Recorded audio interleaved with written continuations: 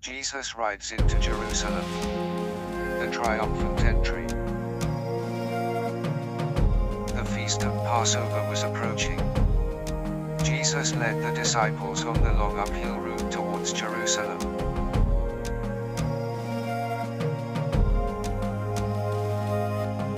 When they came to Bethphage and Bethany on the Mount of Olives, Jesus spoke to two of his disciples, "Go to the village ahead, and just as you enter you will find a colt, the foal of a donkey, tied there.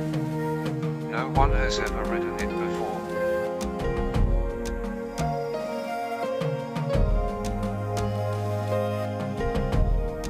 If anyone asks you what you are doing, tell them, the Lord needs it and will return it." The two disciples set off immediately.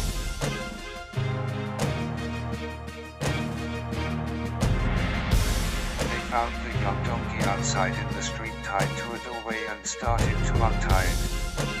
As they did so, the colt owner said, "What are you doing, untying that colt?"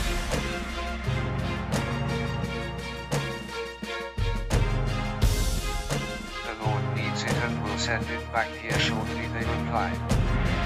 The owners let them borrow the donkey. The two disciples led the colt back to Jesus. They threw their coats on the young donkey, then Jesus sat on it. Many people spread their cloaks or palm branches on the ground for Jesus to ride over, while others waved palm leaves.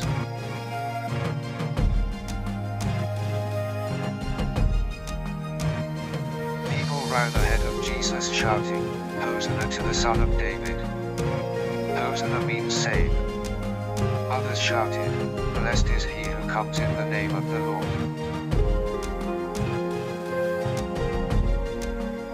Many shouted, "Hosanna in the highest heaven."